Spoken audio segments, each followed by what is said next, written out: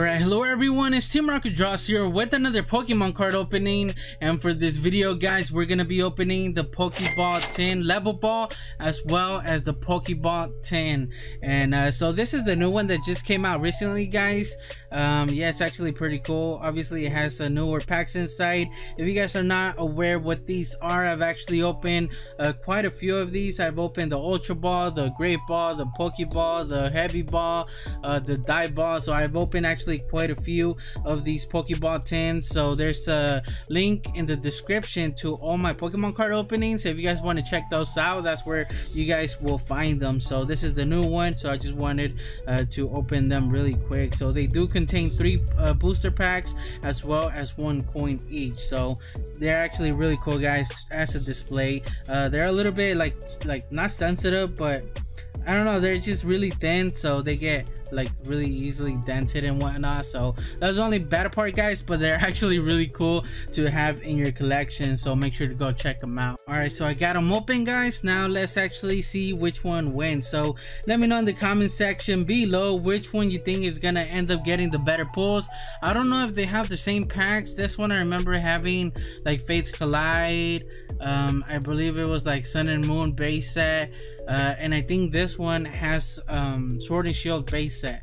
So we'll see, guys. I don't know what kind of packs they have inside of them, because it's been quite a while since I've opened one of these. But I think this one has Sword and Shield base set, Sun and Moon base set, and I believe Fates Collide. I could be completely wrong, but we'll see right now. So let me know in the comment section below, guys, which one you think is gonna win. For me, I'm kind of going for this just because it does have base set Sword and Shield, so I'm gonna go with the level ball in my opinion. And I ended up getting these at GameStop. You guys could go ahead and go purchase them. You could also get them online. The price that I posted up on screen, guys, that's just the average price that you guys could get it online. So obviously it could be a little bit higher than what it retails at any store. The issue is just finding the actual tins and Pokemon cards. That's the hardest part. Oh, there we go, guys. Look at this cool Mew coin. I didn't know that was a... Wow. It's kind of random being a Mew, but this is probably one of the better coins I've ever seen or gotten. So in this pack, we ended up getting XY Breakpoint. We ended up getting Sun and Moon base set and Fates Collide. So we ended up getting 2 X and Y's. So we're gonna go like this, and we'll see which one's gonna win. So let me know, like I said, in the comment section below, guys, just in case you guys want to see. It's made in China. And then the Pokeball is actually pretty cool. Like I said, they're really thin. I don't know if you guys can hear that. They're as thin as, a little bit thicker than, probably twice as thick as like a soda can or something like that. There we go. So they're actually pretty cool, guys. So let me just set that aside, and let's see which one's gonna win. So we're gonna leave this one over here, lucky non, see what we ended up getting. So let's go ahead and open the Fates Collide first and see how this one opens up really easy. I didn't even have to struggle with that one. You guys have seen in my other videos how bad I struggle opening these, and this is Fates Collide. Oh, we ended up seeing the code card. It is the other way around, unfortunately. So 1, 2, 3 to the back. So at least we know we ended up getting a good pull, at least a holo. So we're gonna start off with a Wormadam, which is the fighting type. We got Pokemon Trainer Fan Club. We got a Dino Spirit Link, a really cool Larvitar. That's actually a really cool cave right there. We got a Diglett. I remember this card now. Minshino. I think I opened my fair amount of Fates Collide. Is it Fates Collide? Yeah. We got a Mandibuzz, which is gonna be our reverse holo, and it seems like we did pull an ultra rare, guys. I see something shiny in the bag. We didn't get a holo, so let's see what we ended up getting. This is from, is this Fates Collide? This kind of looks like Phantom Forces for some reason.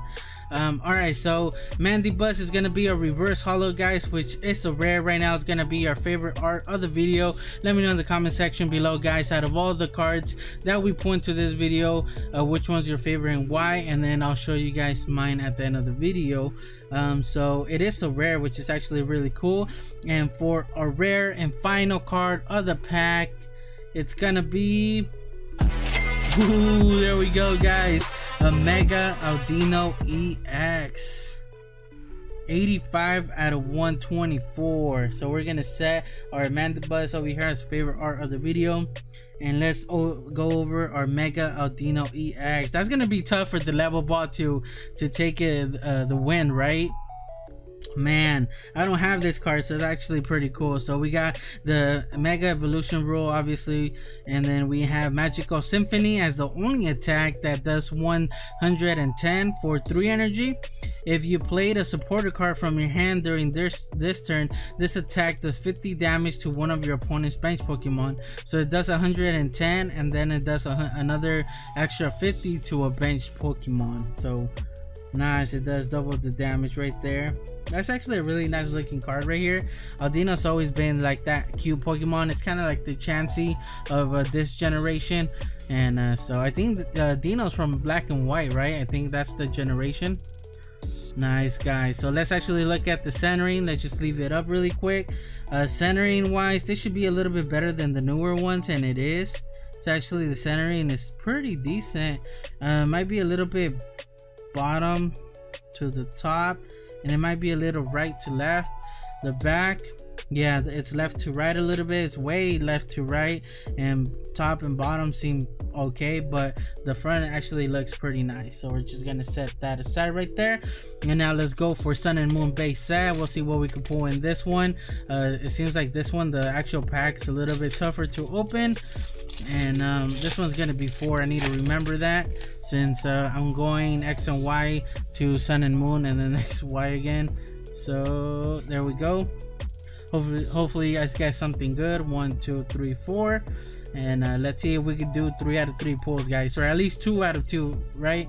So we're gonna start off with the Steel Energy. We got a Krokorok, we got a Brioni. I have a tutorial on her, guys, or on it. Make sure to check it out. Big Malasada, looks like gum in the inside. We got a Shelder, Togedemaru, we got a Poplio, really happy Poplio. Zubat, seems like it got hit in the back or something. We got a Carvana. Our reverse is gonna be a Cutie Fly, which is actually a really nice looking card. I like how the energy symbol is kind of like on the left side, and then you have all the smaller ones right there on the right side. It's actually really cool. And now for our rare and final card of the pack. It's not an ultra rare, guys, but it's a holo Ribombee. So there we go, guys. Evolution of Cutie Fly. Nice. So we ended up getting, let me put the reverse holo on the side over here. Let's cover up Jolteon right there. Sorry, Jolteon. I do have this card already, guys, but like I said, I'll take it. I like having 2 of the same card in my binder. For some reason, I just like having 2 of them. Just in case for whatever reason I trade one or something happens to one, I have the backup and I don't have to look for it. I have them in the same spot. So that's where this one is going. So let's just set that right there. And now for the last pack of this one. So it has a holo and an ultra rare. Let's see if we could go 3 out of 3, guys. I consider that holo a hit for sure. So okay, the code card is facing this way. I'm just making sure that we don't see the code card color, guys, just because I want to be surprised just like you guys. And yeah, so we're gonna start off with the Poppy Toad, just chilling like a villain right there, having a good time. We got a Psychic Third Eye, we got a Sigilif, Shinx, we got a Numel just wandering around like I didn't do nothing. Who are you looking at? Me? No, it's like whistling or something. We got a Kricketot, just, you know, enjoying the thunderstorm. Rattata, we got a Corsola enjoying the sunlight. Oh, there we go, guys. We ended up getting an Arcanine, which is not a rare. It's actually a non-common. Really nice card though. And now for our last card of the pack and the Pokeball, it's gonna be not an ultra rare, guys, but a regular rare Lilligant. So there we go, guys. Let me just set this Arcanine over here to the side. And this is actually a beautiful card right here. Actually, you know what, I'm sorry, Mandibus, this card, our Lilligant, is actually gonna take your spot as the favorite card of the video. So now for the level ball, let's see what kind of packs we have in this one. Like I mentioned before, ooh, I guess not. I was gonna say, does it not have a coin? It has it in between the packs. Oh, we ended up getting a Mew one as well. So this is a new one, the actual Pokeball. I guess it's they updated it to this one right here with the level ball as well. Because I looked them up, guys. Like before I started, let me just close it up really quick. Before I started the video, I looked it up just to see what kind of packs it was and see if I could get a little bit more information. But it was just, you know, like another reprint of the tints, and obviously they added the level ball. So another Mew coin right there. For this one, we ended up getting a Breakpoint, Sun and Moon base set, and Fates Collide. So it does have the same packs right here, guys. So let's see how we do in this one. So we're gonna go like this. So the same way, we were gonna start off with Fates Collide. We ended up pulling that Odino from this one, and just like the other one, this one just tears open really easily. Set that aside. I believe the code card's gonna be the up. Yeah, we didn't get anything good, guys. We got a green code. I should have just flipped it, knowing that it was gonna be the opposite way, right? But I didn't do that. So let's just see what we end up getting. Hopefully we just get some cards that I don't have. We got a Kangaskhan, we got a Cinccino, Team Rocket's Handiwork. Just a bunch of bad people right there. Solosis, we got a Snivy, we got a Meowth, got Theta, Jigglypuff with man, I'm really bad with names, guys, when I'm on camera, but I'm not even gonna try. So Riolu is gonna be a reverse, it's Snivy, and then the other one has to be, man, I'm just gonna put that aside because I'm gonna remember out of nowhere, guys. And for our first pack, guys, we didn't get an ultra rare. Obviously we already know that. We ended up getting a regular rare Barbarical, which is like the most common card that you can get in that set as a rare. Let's go with the reverse, and let's see if we get anything good right here. So far we have to pull a holo and an ultra rare, and just to tie up. So for sure we have to pull something good in this one in order for it to have a chance, right? And I said the level ball was gonna win. So far, guys, I'm sweating it a little bit. Good thing I didn't bet nothing, and we ended up getting the code card right there. Hopefully you guys get something good. And 1 2 3 4, since it is Sun and Moon, right? So we're gonna start off with the water energy. We got a Pokemon catcher, we got a Metapod, we got a Pinsir, really cool Pinsir. I've actually already chosen this as my favorite art, so I'm not gonna do that for this one. Poplio tutorial, Poplio, guys, make sure to go check it out. Yeah, it's under my starters playlist, drawing tutorials. Carvana, we got a Snubbull. Our reverse is gonna be a Bounsweet, which is a common. And for our final card of the pack, in a rare, it's not an ultra rare, guys. We need at least a holo to have a chance at winning. So we end up getting a regular rare Stoutland. No, guys, it's not looking good unless we pull like a what is it, like a secret rare, or you know, like a full art or something out of this one. Even a break card, I would consider the break card actually a good pull, even though it's not worth a lot. Oh man, I needed more of the break cards. I actually really like the way those look, and if we do get one, it's actually gonna be in the reverse holo spot. So here's the code card right there. It's gonna be 3 1 2 3. See if we get anything good right here. And there we go, guys. We're gonna start off with the Gyarados Spirit Link. We have Professor Sycamore, Bursting Balloon, kind of reminds me of Mario, Super Mario. Furfru, we got a Ducklet, we got an Esper.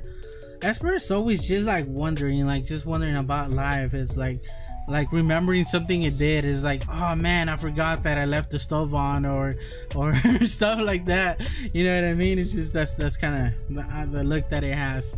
We got a Phantom, we got a Trubbish, really sad. Oh, there we go, guys.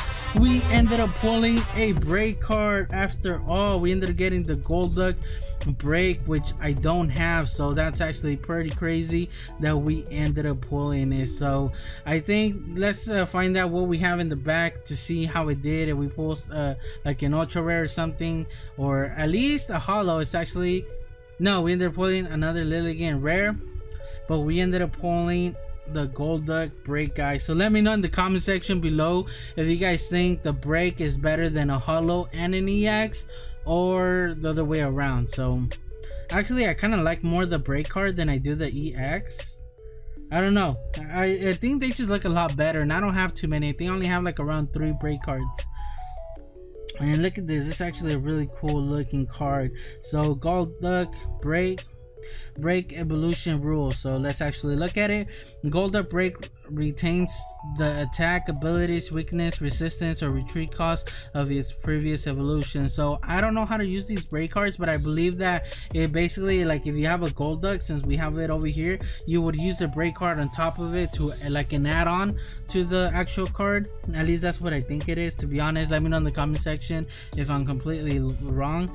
Ability hyper transfer. As often as you like during your turn, before you attack, you may move a basic energy from one of your opponent to another of your Pokemon. So is it just like an extra ability that it has? And sometimes it may have like an extra move that it uses. So I wonder if that's what that is. So it's kind of like an extra, you know, that's what it's like half. So like, let's say this was a Golduck, it would just like, you know, you will have it on top so you can still see the attacks from the normal one, and then this is just like an extra ability and whatnot. That's actually a pretty cool idea now that I think of it, if that's how they did it. That'd be actually really cool. So 140. Nice, guys. That's actually a really good looking card right here. I actually like breaks. Let me know in the comment section if you guys feel the same. They're actually really nice. So in my opinion, guys, I like the break better than the holo, just because I already have that holo. And then as well as the EX, I love EXs. That's my favorite ultra rares over like GX or the Vs and stuff like that. So I don't know, guys. I think I like better the actual Golduck holo. So let me know in the comment section below how you guys feel about that. Once again, the illustrator is 5-band graphics. And then we have these down here, so let's actually go over them.